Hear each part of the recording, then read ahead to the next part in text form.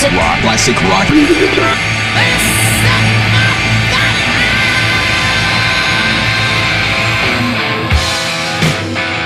Classic rock. Classic rock. Classic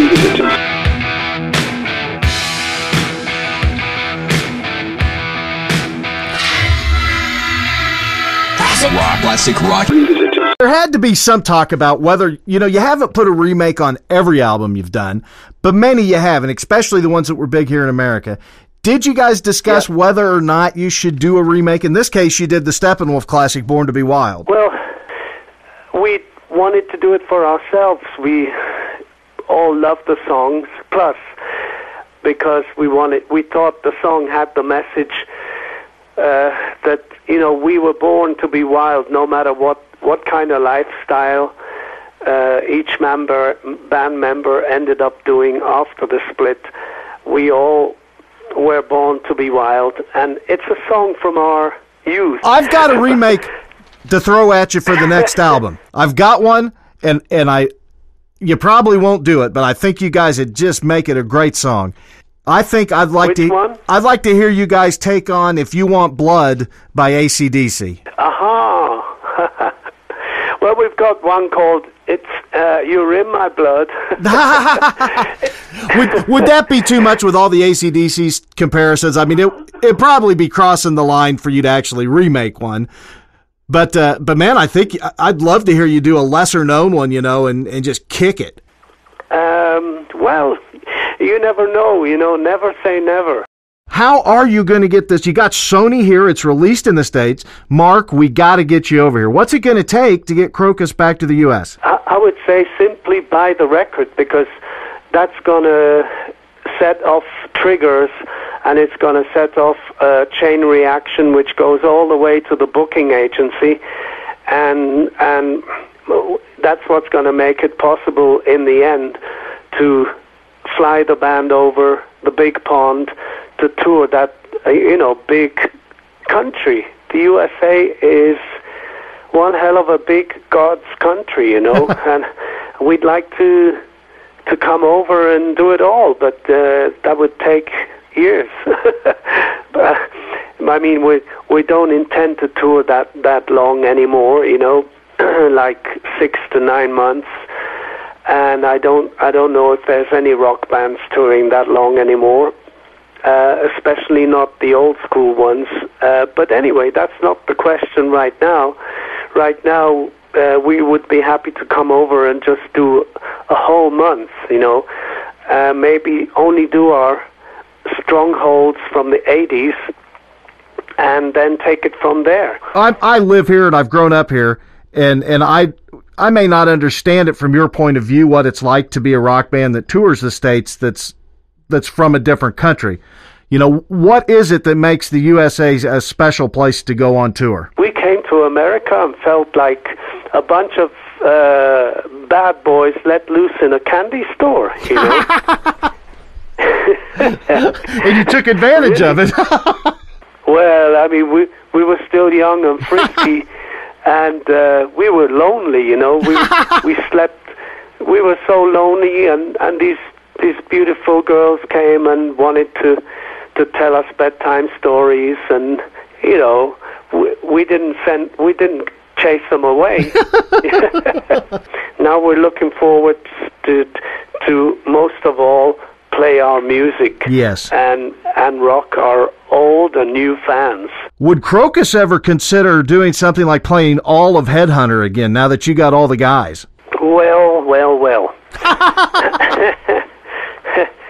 That's, I mean, it's a possibility, but I guess we're not that far into the game yet to be able to consider such a thing, I think first we want to concentrate on coming over and playing our classics and reestablishing us with the brand new songs. We're still very happy, with Hoodoo. It's like a child with a new toy on Christmas Day, and it's doing so well. So we feel like we got the pat on the back from Switzerland already, and the rest of Europe welcomed it, and we achieved some good chart positions in the rest of Europe. So we're hoping now, we're looking at having a nice tour here, and things like playing a whole Headhunter album. That's probably a few years away, I would say.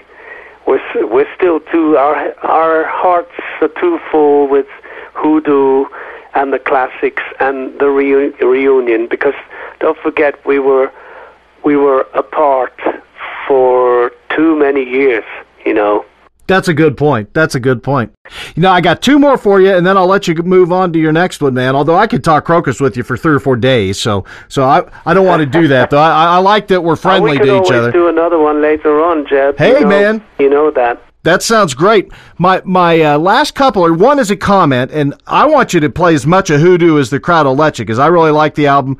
But when you do get here to America, you must, for me, keep Long Stick Go Boom in the set list, man. Well, that's been in the set list since I remember.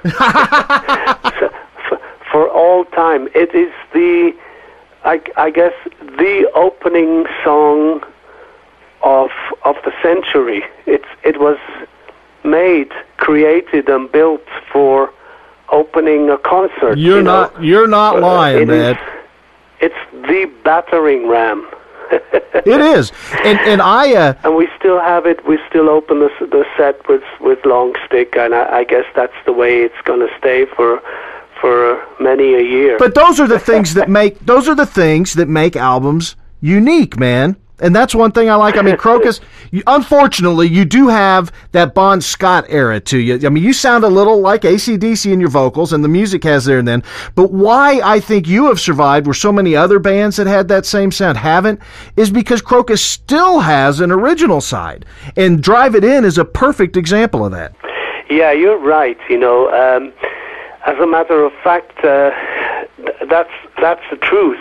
We're compared to AC/DC, and I guess, every band, when people talk about a band, they always compare it to another band so they can communicate to whoever what they mean, So, and with Krokus, the best comparison is AC/DC, because of the riffs and because of my voice sounding close to Bon.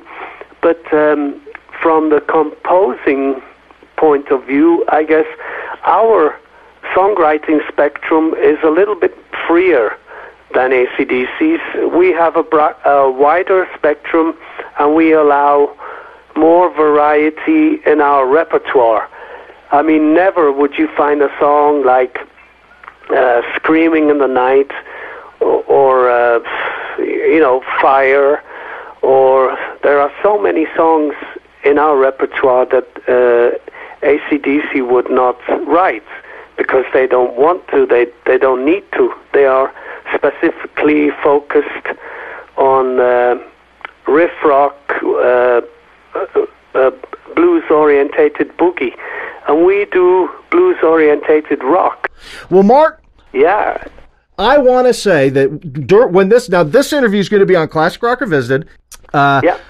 We're going to be giving away signed Hoodoo CDs, and also in between interviews, we're going to play several tracks off the album. So I'm going to do all I can, and you are welcome, and I'll get with Peter to put this interview on the Krokus site, to link to it, however you want to do it. We're going to do all we can to let people know, and I have got to get you over here to see you, because it's been way too many years since I've seen Krokus, and it would be such an honor for me to shake your hand. That's true.